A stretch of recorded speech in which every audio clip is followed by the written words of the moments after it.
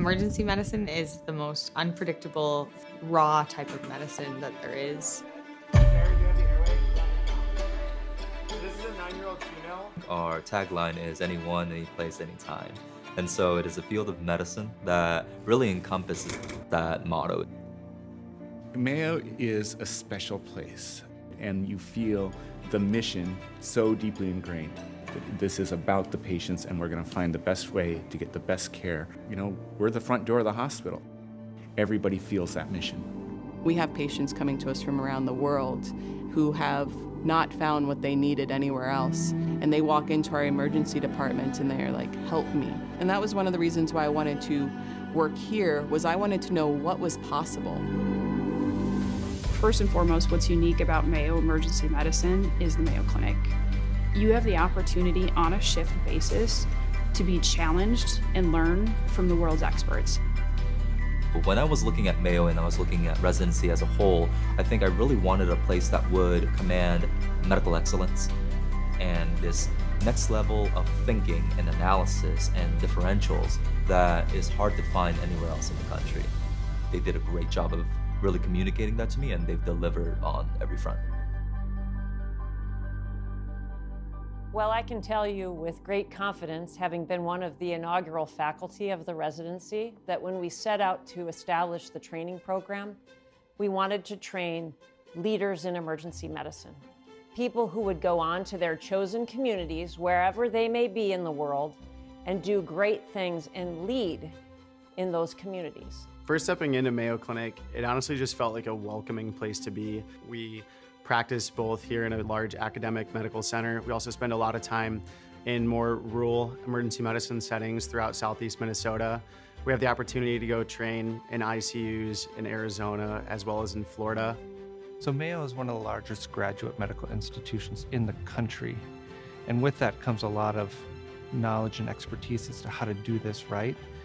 But interestingly, there's also a tremendous opportunity for individualization of learning and opportunities to grow within that very large infrastructure, which I think we're able to capitalize on really well. I think that the most powerful educational opportunity that we have for future trainees are our faculty. We have more than 50 faculty members who trained all over the country and bring a variety of experiences. So if you're interested in research, I can't really imagine a better place to be. Those who really want to dive deep, we have endless resources. Those who want to do a relatively simple project and just learn the process, who are very new to research, we can customize to them as well, so that they can also have a really positive experience. From an education standpoint, I think that we have top-class educators here. From practice, really, if that's something that you are interested, the world is really yours. We range from the acute bedside care, which is the bread and butter of emergency medicine. We've got telemedicine, we have observation medicine. We are now moving forward into AI and being on the cutting edge of what clinical practice is.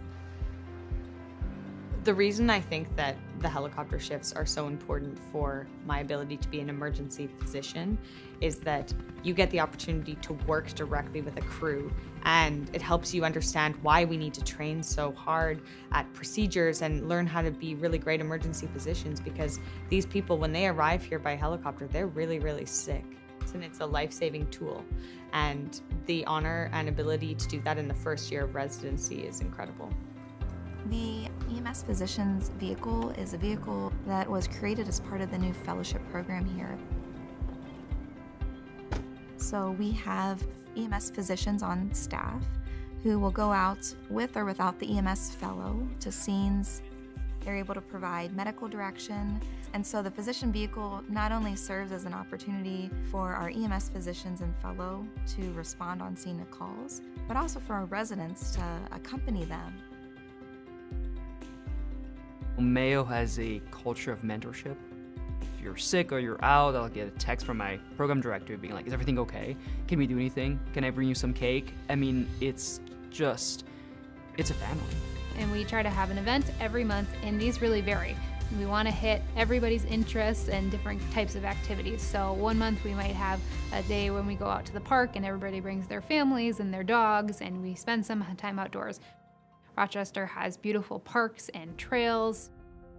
I was worried that coming to the Midwest would be major culture shock and that I would experience a ton of uncomfortable situations, but that hasn't really been the case.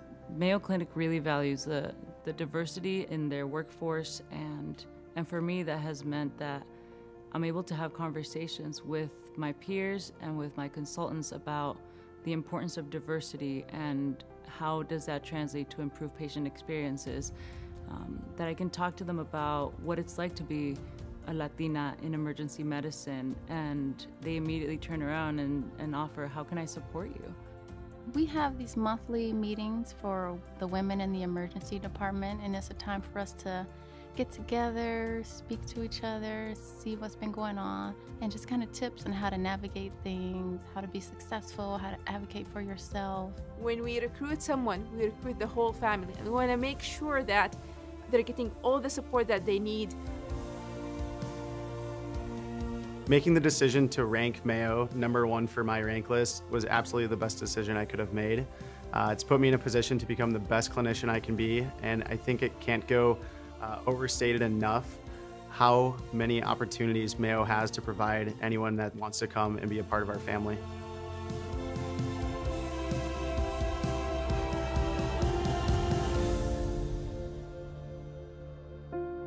Tonight is about beginnings and endings. We're very fortunate to have our brand new interns with us tonight, just starting their Mayo journeys, while at the same time, we're able to say thank you and farewell to our graduating seniors. I want our new residents to see what you'll become in 3 short years, but not for the purpose of graduating from an emergency medicine residency, but for what comes next. And it's to take what you've learned here and to serve others. And I know all of you are going to do that in an incredibly amazing way. And it's been an honor in the journey that we've been able to go on together.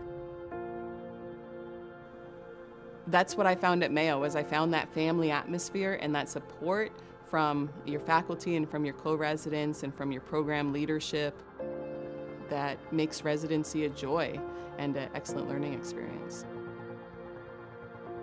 Thank you for spending this time with us and letting us share with you a little bit about the Mayo Emergency Medicine Residency.